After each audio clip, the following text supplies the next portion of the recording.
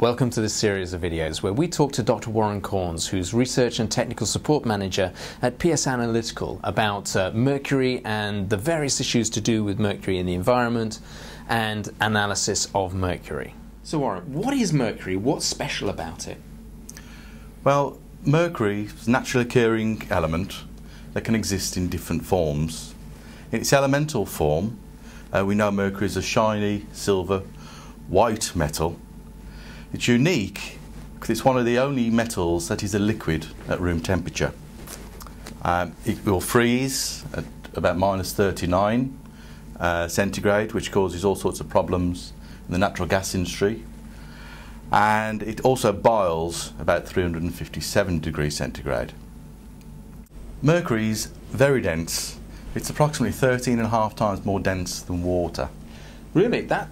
So that's quite heavy then. I mean, I know on the internet I've seen photographs of a guy sitting on a vat of mercury. Effectively, you couldn't sink yourself into mercury just by sitting on it then?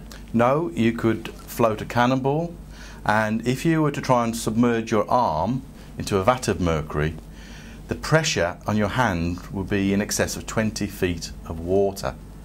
Wow, that 20 feet, that's 6 meters deep. Well, that's deeper than any swimming pool I've swum in. Yes, it'd be quite uncomfortable, it'd be quite a challenge to put your hand in that far. Wow. So in actual fact, I mean, we're talking here about a guy sitting on mercury and putting a hand into mercury. You wouldn't recommend people actually come in contact with mercury? No, absolutely not. Mercury is extremely toxic. It has a high vapor pressure at room temperature, and inhalation of mercury is a particular problem, so its contact should be avoided at all times. Mercury also exists in its inorganic and organic forms. Ionic forms would include salts such as mercury chloride, mercury nitrate, and these can be present in the +1 and +2 oxidation states. Mercury can also be organic. This can be naturally formed in the environment by bacteria. The most common form of organic mercury is methyl mercury, but you can also get diethyl mercury forms as well, such as dimethyl mercury, which are actually more toxic than other organic mercury forms.